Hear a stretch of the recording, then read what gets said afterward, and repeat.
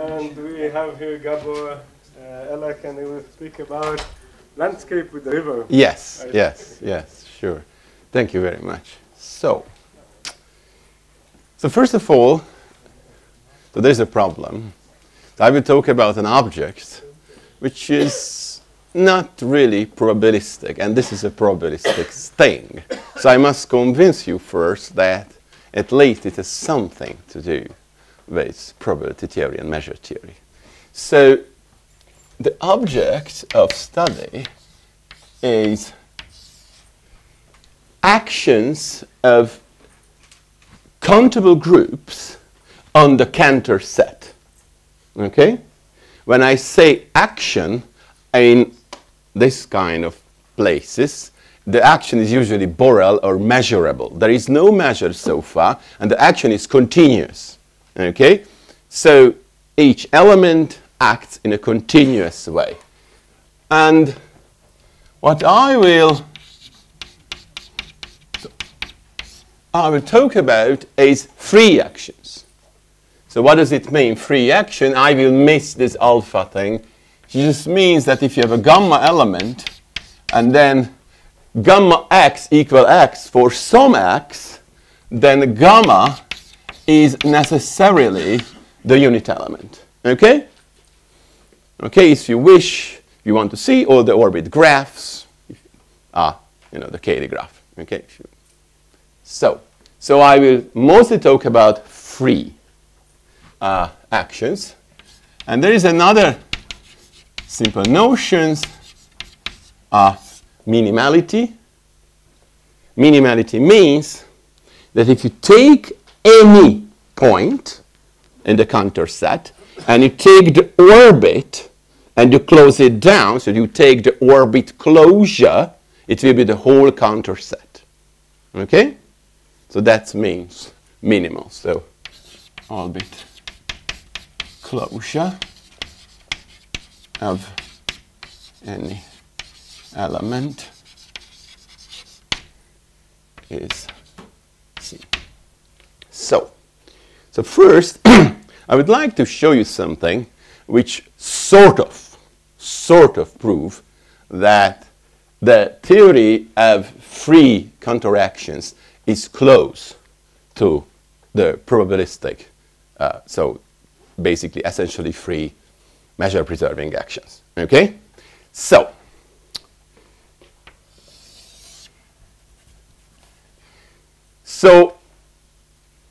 if you have measured actions, so let's say like percolations, okay, then there is a notion of weak equivalence. Now, if you forget weak equivalence, I tell you how it works in the Cantor case. Okay, so you have an action. Okay, now take a point and take the R ball of the excuse me, Michael. Oh my. Sorry. So whatever. Okay. Okay. So you take the R ball in the Cayley graph. Gabor, in fact, it makes a negative contribution. No, but it's important for the recording. Oh, this will be connected to We can maybe lower the volume. Okay. So I try to, So you take the R ball, and then what happens is the following. If you have such an action, then you can take all axes, you take all possible R balls, and then you have a labeling of the R ball with element of the Cantor set. Am I right? For each X and each R, you have a labeling. But of course, it's an infinite thing. So what you can do is you take R ball, meaning it's a labeled R ball, but not with the whole Cantor set, but only with the first R coordinates. Okay? This is a finite set. There's only finite many such thing. Okay? So if I have an action, then for each action, I have these labeled arbors. Okay? What is the labeling? You fix an X? I fix an X. I take all elements in. I fix, of course, a generating set, and I take the ball. And for each element, I take the value. So for each X, I have an element of this thing, of this finite set. Okay? So any action can be encoded with many, many finite sets. For each R, one finite set. Okay? Now,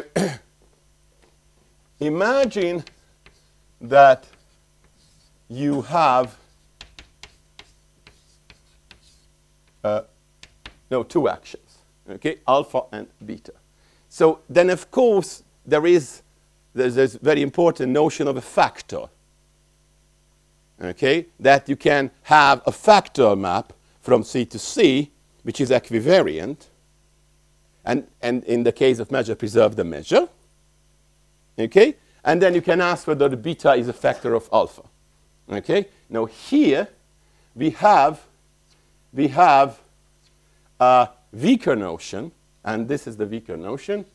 Alpha is weakly containing beta if the following is true, that for any R,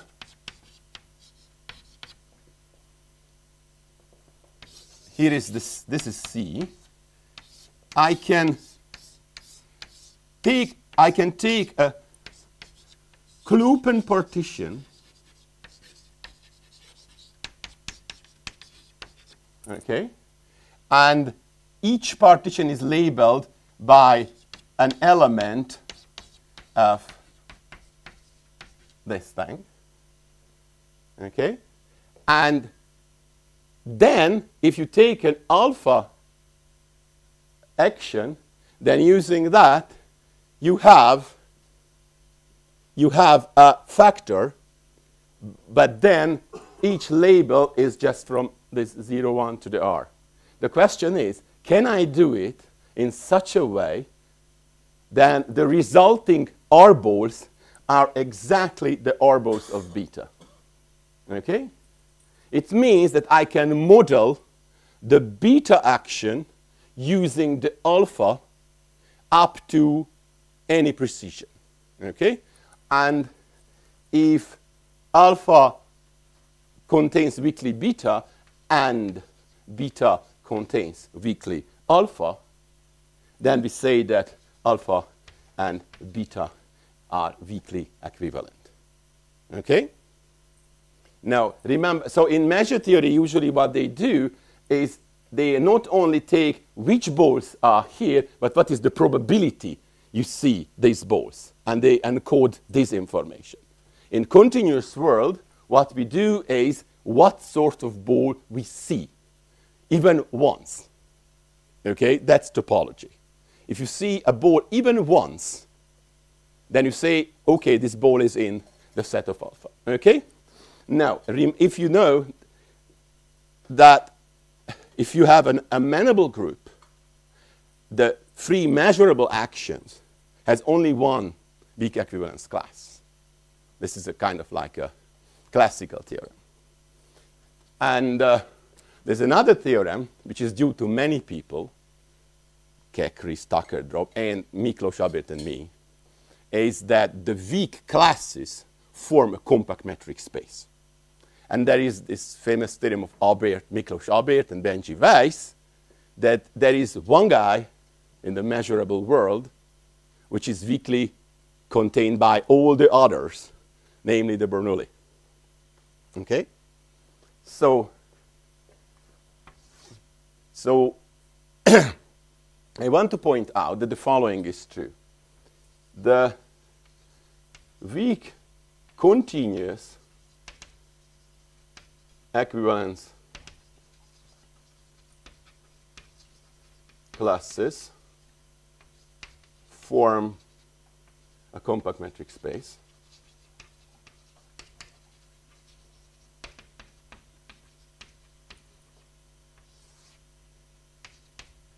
and there exists one minimal element. So kind of like a free Bernoulli.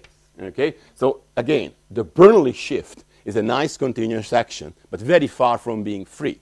It's free in your world because it's almost free. In this world, it's not free because, of course, there are points which are fixed. Okay? But you can sort of make it free, and there is one single element, one single class, which basically the free Bernoulli, and this class is contained in everything.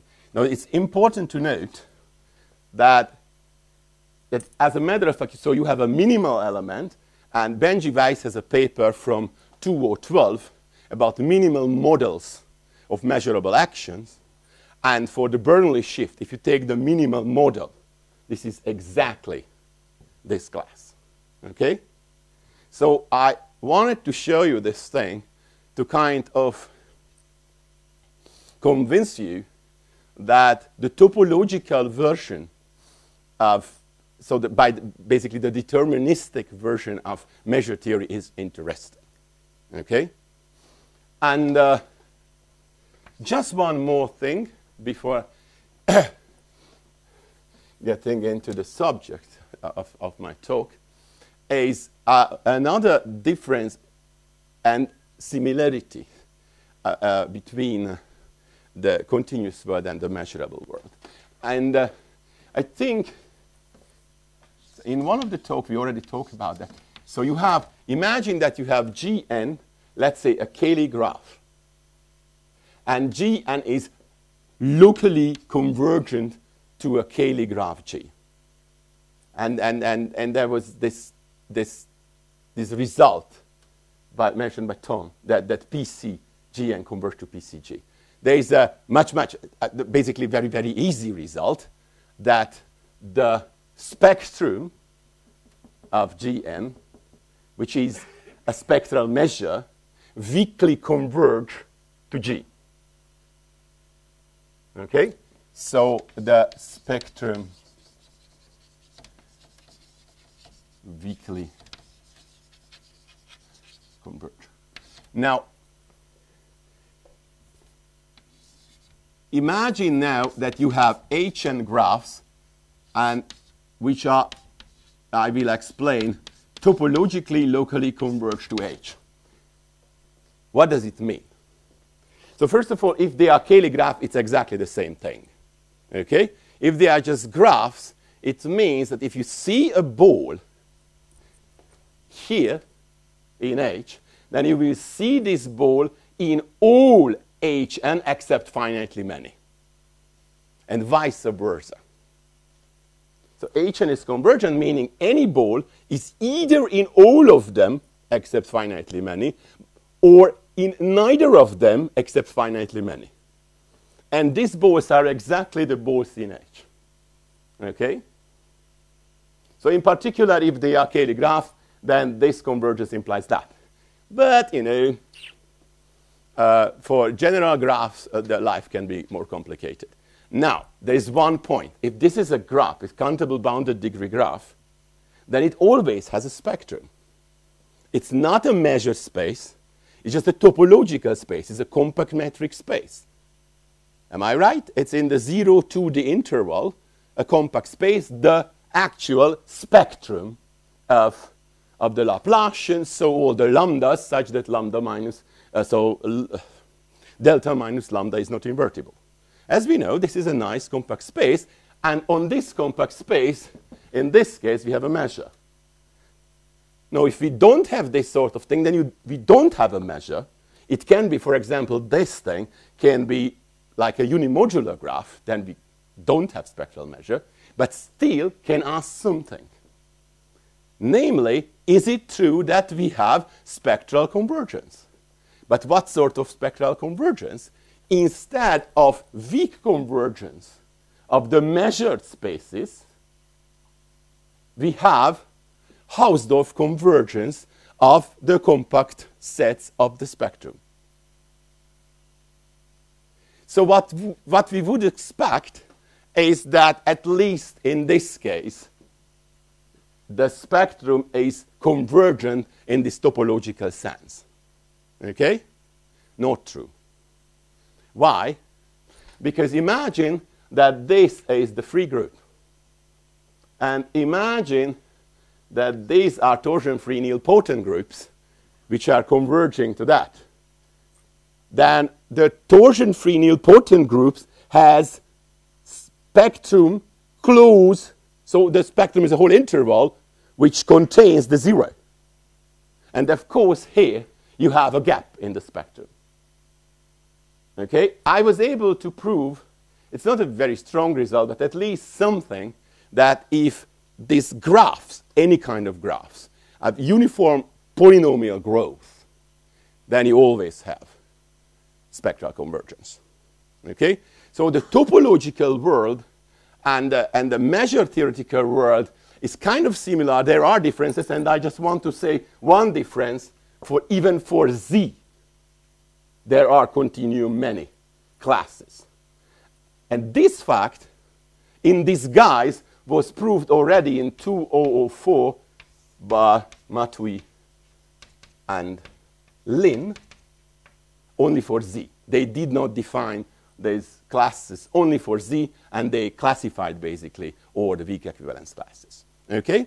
So that's the part I tried to explain to you why I like this category.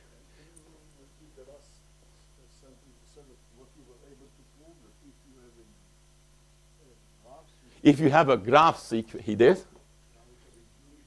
If you have, let's say, uniform doubling property, or uniform polynomial growth, all of them together, then of course the limit graph has uniform polynomial growth as well. So like if you take a Cayley graph of finite groups, they don't have uniform because it's no, usually not. Only if they you don't mean just the exponent of the polynomial is uniform, but even the constant. Yes, yes. If you have such graphs, maybe not Cayley graphs, then you have topological convergence. Okay, that's actually true. Now, so I'm getting closer to the topic, and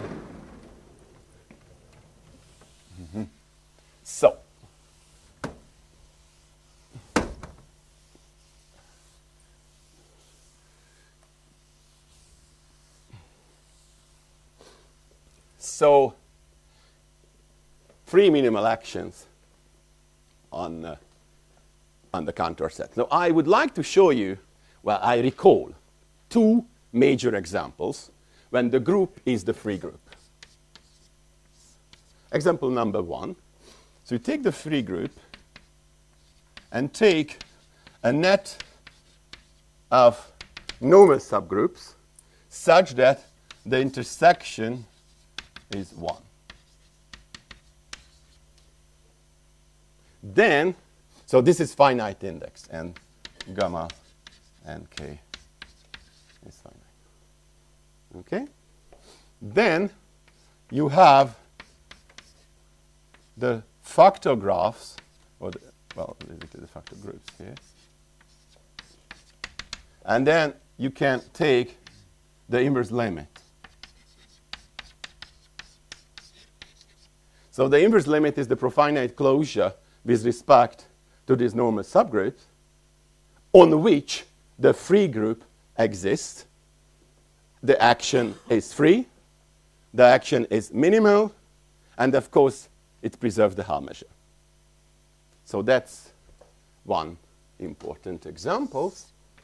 And the other important example is the following. So let's just look at the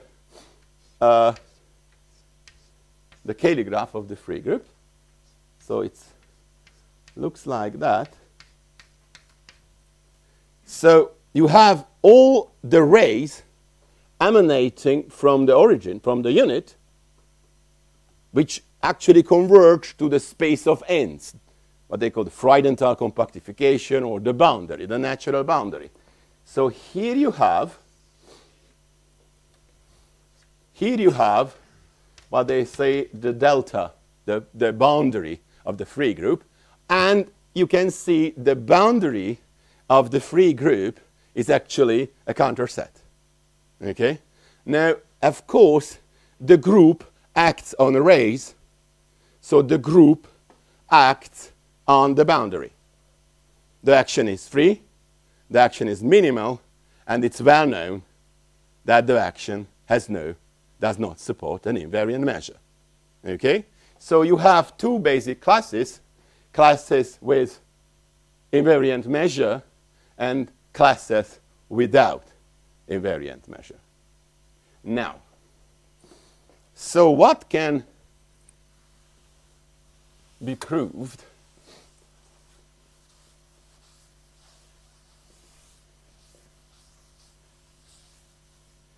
So first of all, it's not absolutely trivial that any countable group has a free action on the counter set.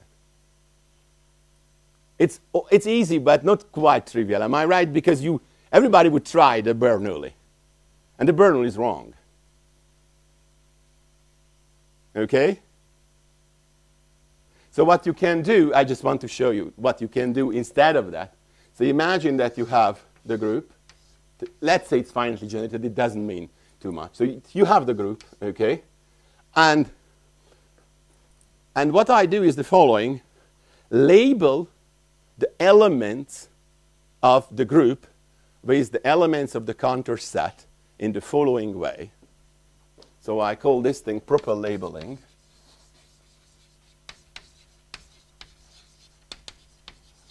As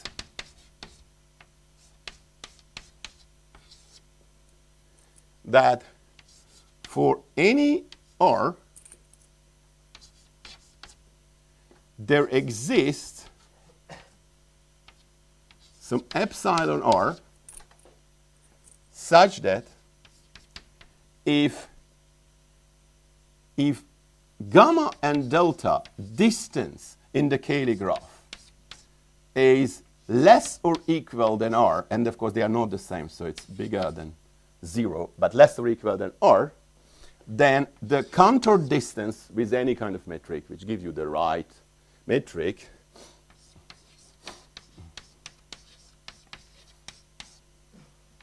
is bigger than epsilon R. Okay? Quite clearly you can do that. Okay? Imagine you can label the graph such a way with 5 colors, then every neighbor has different colors, and with much more colors than every double neighbor, and then you build up a code with a counter set. Okay? So clearly such thing exists, and then you just take the orbit closure of this thing, because if this guy has this thing, then any element of the orbit closure have the same property with the same epsilon R. And because of that, of course, this action is free. Okay? So this is just a triviality. Of course, minimality is obvious, because if you have a free action, then basic Thorne lemma tells you that any free action contains a minimal action. Now, so what you can ask, question number 1, is it true that for any countable gamma, you have free action with invariant measure?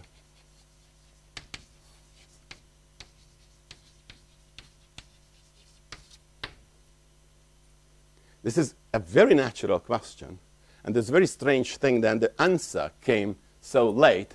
So it's Gracchiot and Mohlberg, and the answer is yes. And this is just 206. So, and of course, this is not only a free action, a free C action. So it's on the counter set. So every group has a free action on the counter set, which admits an invariant probability measure. Now,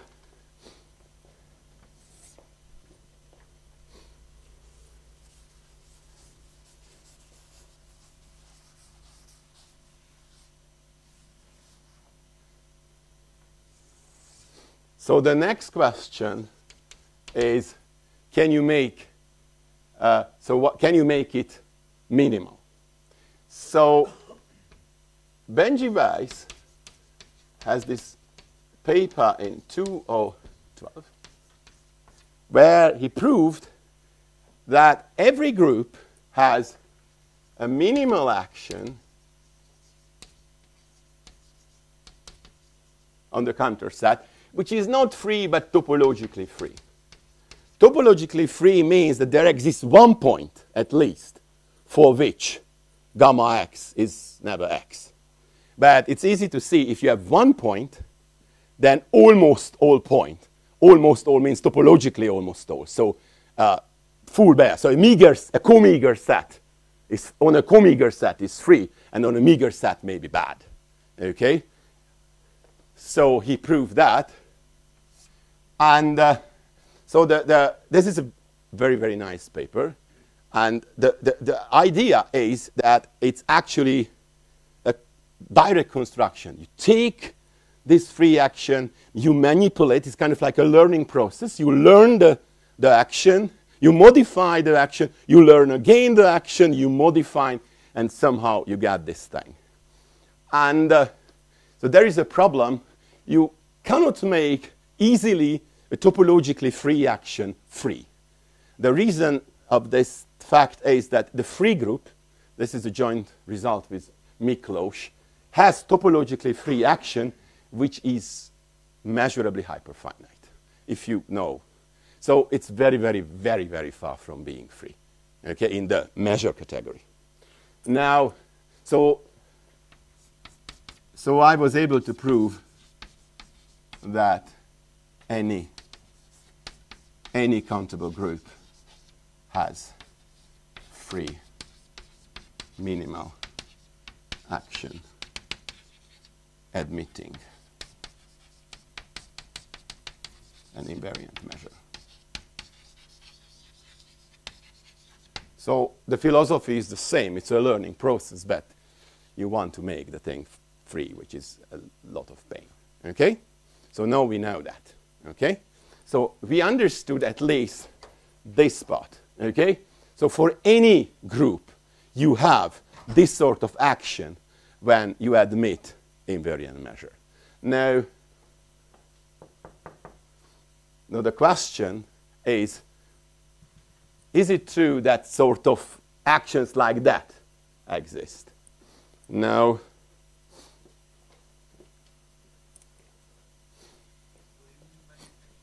I just explained it. It's well, yeah, I must explain this thing.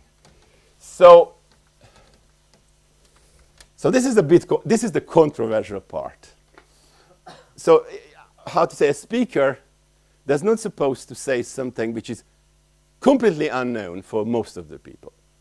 I know that. So that's why I'm in trouble.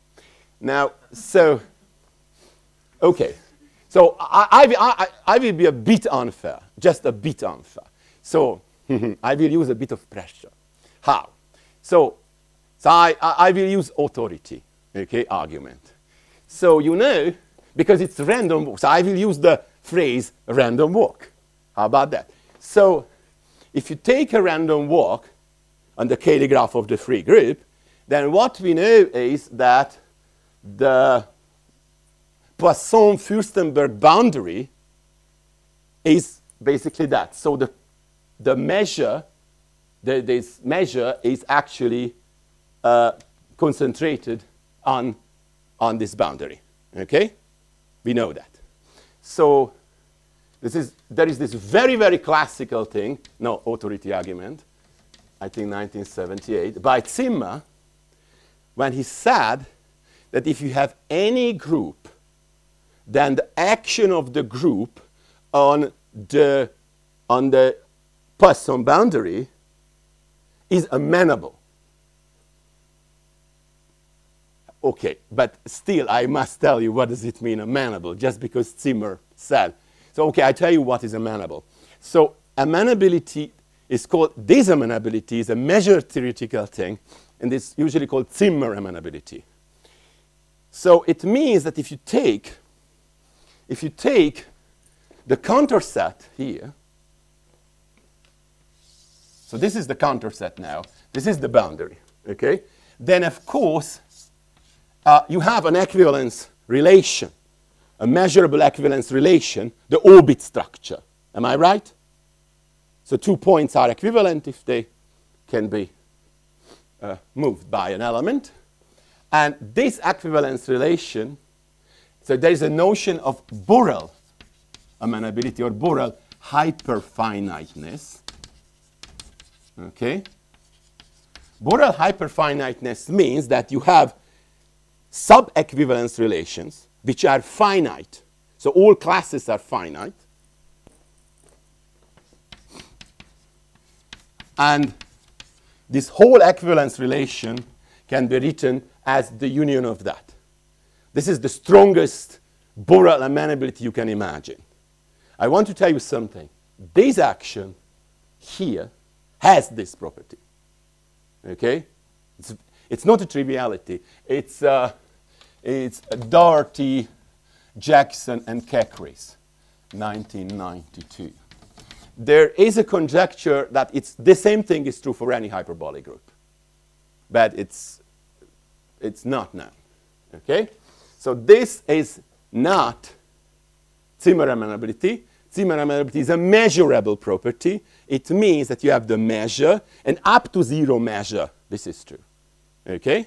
And as a matter of fact, if the action is not free, then the stabilizers are amenable. If the action is free, then you don't care. Okay?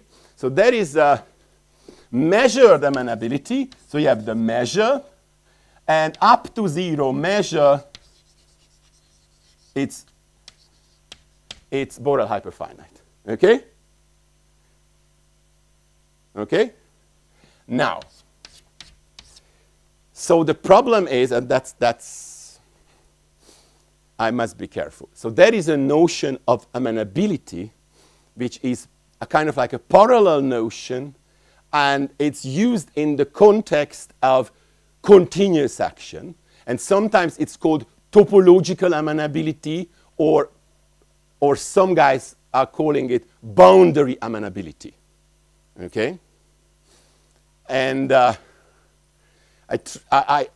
tried in 5 minutes to explain to you. Okay? So I tried, if you do not know, that I tried 5 minutes. Okay? What does it mean? So first of all,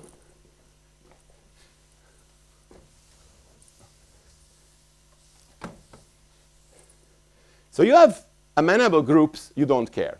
Amenable groups are nice, we don't care. Take non-amenable groups. Now, in measure theory, we know the following thing. We have amenable groups. We have the very, very non-amenable groups, the Kazhdan property T, and the in-between. Okay? And we know, in-between means that you have ergodic action, which is not strongly ergodic. Now, so it means that in some sense, the in-between guys are very weakly amenable. Okay? Now, there is this, I shouldn't call it, of course, weak amenability because it's used for at least 3 other things. Usually it's called property A. A means, okay? So property A means that looks like amenable. So what does it mean? It means that for each point, you have kind of like quasi-Fellner set. So for any epsilon, there exists an R such that you have, for each point in the Cayley graph, a set, okay, which is inside the R epsilon ball. Okay? So this is, if this is X, this is A X epsilon. Okay? So this is a set, not too big. And it's almost like Fellner, meaning if you have a neighboring point, then the 2 sets are almost the same. Okay?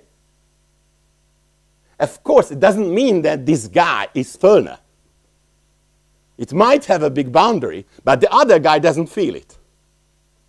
Okay? So if you want to see it, the easiest thing is the free group. So what you do is the following. take this point and this ray tending to infinity. And then what you do is the following. From each point, take a long ray toward this infinity. Can you imagine that? Imagine what happens if you have two neighboring points. Immediately, the two paths are connected, and then, so the two paths will look like that. Okay? Either that or even or that. Okay? Can you imagine that? So it means that the free group is amenable or has property A, so you can fake basically the Fellner set. Okay? Now, if you can do it in a continuous way for an action, then I say that the action is topologically amenable. Okay? So it means that you can, kind of like a Klopen way, you can pick this set, more or less. Okay? Now, what you can ask is the following. Oh, that's interesting. So for amenable groups, obviously you have this thing, because you just take the actual Fellner sets. Of course, the actual Fellner sets has this property. For the free group, you have this thing. And if you look at the literature, John Rowe had a famous paper that all word hyperbolic groups has this property. And then you can see other papers which said even if you have, you know, a group of finite asymptotic dimension, it has this property. Okay, so you have this big chunk over amenability which like plays the role, which are like almost amenable. The question is, do we have in the topological world some guys who play the role of Kazhdan property T? And for a long time, they believed no. And then Misha Gromov produced a strange group, which on the Cayley graph, you basically have expanders into the graph. Course, almost expanders, okay? And then Narutaka Ozawa showed that no. This kind of group cannot have this thing. And these are called non-exact groups. So as a matter of fact, you have groups which cannot act at all in a topological amenable way. The big difference, if I ask you, give me a Kazhdan property group, you say SLN3. If I ask you, give me a, you know, then you say Gromov. No, they say Osaida, because Denis Osaida has another construction, okay? So there's no like a lot of groups and we can see them. No, we cannot see them because all normal, nice groups are in the middle. But there are groups which has this property. And very no, I think Osaida has a construction which is almost independent from Gromov and very explicit. For example, it's residually finite. But is it an explicit group? Explicit. No, it's not. Yeah, it's absolute. There's an explicit construction. You can see it. You can feel it. You can play with it, but not easy. So not, for me, not, at least. Okay? So it's much better than the Gromov thing. Because, of course, Gromov thing was, you know, they didn't understand for years what's going on. And Osaida understood what's going on. Okay? Like with expanders, because there were random expanders. So you don't really need expanders in it if you have, I don't want to get into this. So anyway, this sort of guys exist. That's the point. So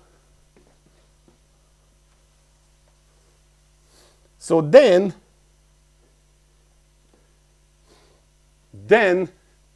this action, of course, is amenable. Okay? Now, it's known by Scott Adams that any hyperbolic group acts in a topologically amenable fashion on its boundary. So you can ask the following question. Is it true that if gamma countable has a free minimal amenable action and on a counter set? Topological is that you have this picture and then you can do it on the counter set in kind of like a continuous way. You can choose for any this property A picture, you can actually do it on Now, of course, you need that provided that this gamma is not the Gromov-Osida monster. So if gamma is exact, then you have this thing. Okay? And this was proved by Mikael Roordam and Adam Sierakovsky. Now, what they proved is the following thing, that it's something exists which is really strange, because there is, so you have freeness easy, minimality easy, amenability is not so easy. There is an intermediate hardness. There is, on the counter set, there is something which is called paradoxical action. So paradoxical action means that the Banach-Tarski theorem is true for the action. But not only for the whole set, but for any Klopen set. So an action, a continuous action on the counter set is paradoxical if the Banach-Tarski property holds for any Klopen set. What does it mean? Then you can cut the Klopen set in, so you can partition it into finite many parts, and then translating half of them, you got the whole thing, and translating the other half of them, you got the whole thing. Okay? So this is paradoxicality, and they proved that any exact group has free, minimal, amenable. So this is the very amenable property, and this is the very non-amenable property together. This, and that. Okay? So that's what they proved. And then you cannot prove more, because if it's non-exact, then you don't have this thing. You have this thing, you don't have this thing. Now, so I'm getting closer to my river and landscapes. So then Nicolas Monod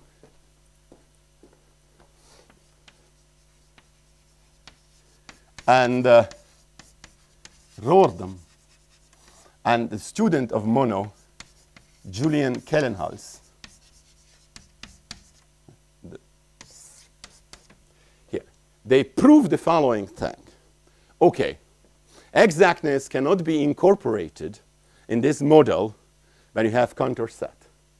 But if you allow the non-compact counter set, which is topologically just the counter set minus 1 point, or countable copy of the counter. So this is a unique, locally compact, totally disconnected non-compact space.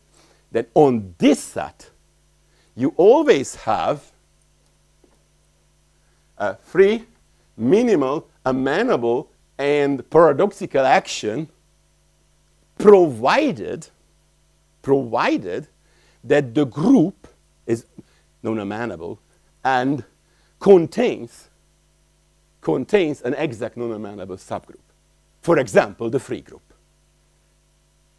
So basically, the only question is, if you have an Osida monster, which is like, not only an Osida monster, but, it's like a real monster group. So it's only every subgroup of it is finite or small. Then you do not know the result. So what I proved is that this is true without any condition. They conjecture this thing in this paper, that is it true that any countable group, no matter how, and then I prove this thing. Now, I have how much time? 10 minutes. 10 minutes. Okay. So,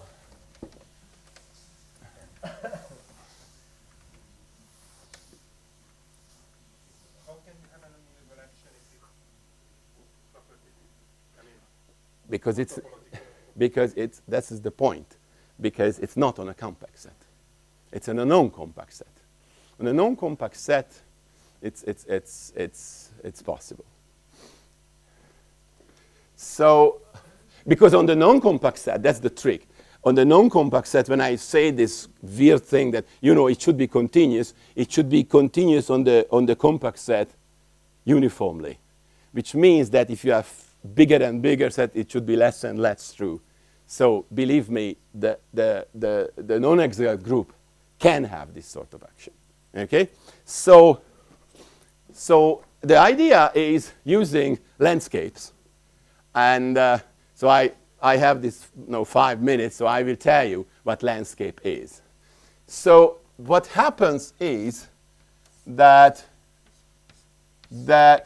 what I do is I want some compact set here, okay, which I denoted by A, and I take the full Bernoulli shift on this compact set, okay, and I will take an invariant subset here, and which is minimal, and Y is homeomorphic to this non-compact counter set. Okay? Okay? And so this is the idea. And so the A set is a bit more complicated than the usual thing. It's a product of a compact set and the one-point compactification of the natural numbers. Okay? So what happens is the following. I don't think that I will have time for the river part, but I will have a bit of time for the landscape part. Landscape is just a labeling of the Cayley graph of the group with this set. Okay? So for this coordinate, for the C coordinate, the only thing I want is this properness, which was over there. So if two guys are close, that the contour coordinates are relatively far away. Okay? And the landscape condition is about the second part. And I don't want to mess this thing up. So the landscape means for the second coordinate, I just use H. So H is this thing. So H gamma minus H delta. So first of all, a landscape has no infinite coordinates. A landscape is about heights. Okay? And for the heights, if gamma and delta is adjacent, then the heights are either the same or the distance is 1. So this is the first landscape thing. And the second thing is that there exists some, so this is 1. The second property of a landscape is that there exists, for any n, there exists some constant that if H gamma equal to n, then there exists a delta such that the distance of gamma and delta is less or equal than this mn, and the height of delta is 1. So it means that it's not possible that, it goes that way. So it spent a lot of time far away from the base level. Okay, so this is the second landscape condition.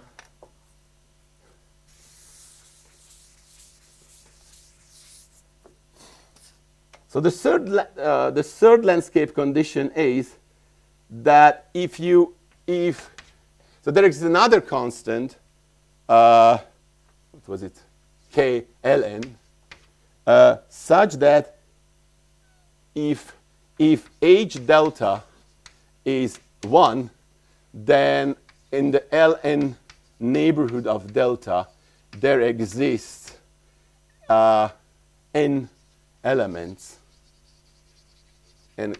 gamma such that H gamma equal 1. It means that if you see someone on the base level, then it's never isolated. There are guys with the same property close to this thing. As a matter of fact, there are many. Okay? And And the fourth property is that I don't even write that. So it's called Kn. So for any point, there is another point in the Kn distance such that the value is larger than n. So it means that it's not close to the brace level. Okay? So a landscape looks like that. It's kind of really like a landscape. And so the height coordinates. And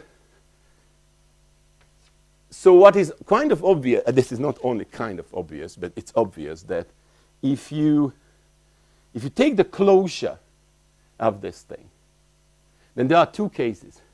Either all the coordinates will be finite, or the second coordinates will be finite, or all the coordinates will be the infinity. Okay? And there are, because of this thing, there is no isolated points. Okay? Because of that, if you take any point, okay, you take the closure and you take out the infinite points, then the remaining part will be a non-compact counter set. And now you start to play, and then you can construct landscapes, okay, which has the minimality property, and only play with H. And then, no, I don't have time at all. Then you start to play with the C part, and then you can make the landscape both amenable and paradoxical. There's one thing, you need the river. The river is nothing. The river is just that there is a bi-Lipschitz embedding of the tree. And a river with a landscape is that you have a bi-Lipschitz embedding of the fourth tree, and the distance from the 40 plus 1 is a landscape. Okay? And if you have this thing, then you can do that. And you proved that for non-amenable groups, you always have, how happy I was when I found this paper, that you have always bi-Lipschitz embedding of the fourth tree. Okay? So then you play with a little bit, and then you use the fact that the fourth tree has property A, and it's nicely embedded, and then you can actually, using the C coordinates, you can produce such a Y landscape such that the orbit closure minus the infinite points are actually solving the conjecture of Keller-Haas, Mono, and Rodham. Thank you very much.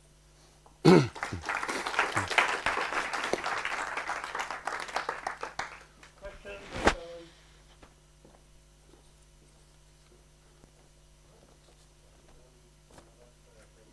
Gabor again, and